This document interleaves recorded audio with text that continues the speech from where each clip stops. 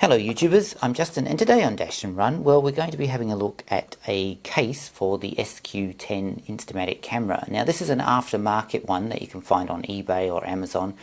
Now there is an official one that Fujifilm make, but it's quite expensive and is more of a premium type thing, and this seems to be pretty much as good. So in this video I just wanted to show you what it's like and go from there.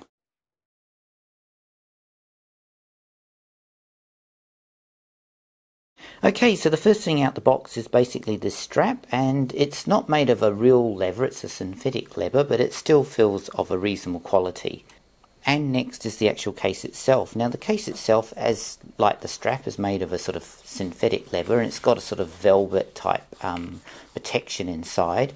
Now you have a screw mount thread to screw this to the base of the camera where the tripod mount goes, and then you can still add a tripod on this side. Now it does separate, which is quite handy, so you can actually pull it all apart, and you've got your mounting points on either side for your straps, and you can even undo it here too, so it all opens out, which is really quite handy if you want to actually pull it all apart. So next, let's go and put the camera in this. Okay, so I've got the SQ10 here, and I've got this case for it, and as I said at the beginning, this is basically an aftermarket one, but it's pretty much just as good as the official one, but a lot cheaper. So basically you can open up like so, and you place your camera into here, and then you just tighten this here at the bottom, which is basically a screw that's going into the tripod mount, and when that is quite firm and tight, that will hold the camera in place.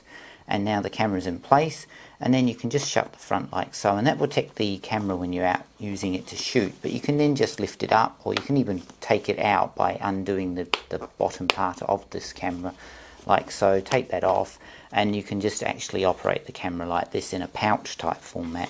And then of course you've got your strap as well. Well, there you go, there's my look at a aftermarket case for the SQ10 camera. And as I said, if you want to get one of these, best to look on eBay or Amazon, and they're definitely a lot cheaper than the official version, and they seem just as good.